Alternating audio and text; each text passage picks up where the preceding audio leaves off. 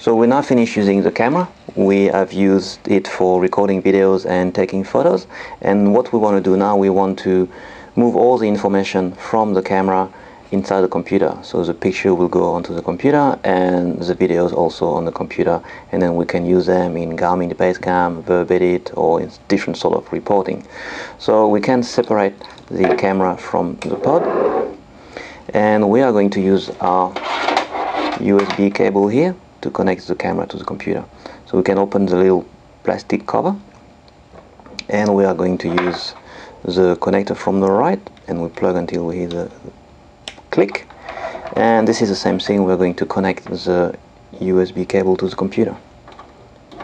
When we do this, the camera is starting. Just have to wait a little bit for the computer to recognize the camera, and we'll be able to import and download all the data from the camera. At the same time, the camera will be charging. Everything we wanted to use in the camera has been downloaded from the camera to the computer, so we don't need anything else from the camera. And what is really important is to clean it up and to delete everything for the next day.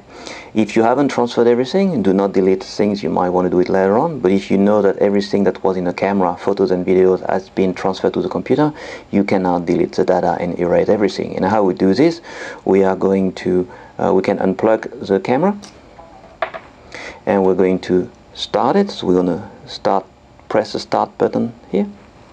The camera is starting,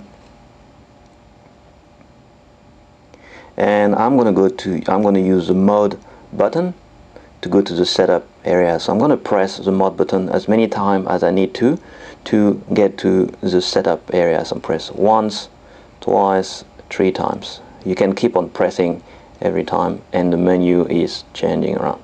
So I want to stop on setup. Setup, that's where we are, and I'm going to slide. I can slide up and down with the arrow up and arrow down here. So every time I press once, I'm going down, or I can go up. And where I want to go is to cards. Once I'm in cards, I press OK. I'm going to press the arrow down to go to erase, and I'm going to press OK to erase everything.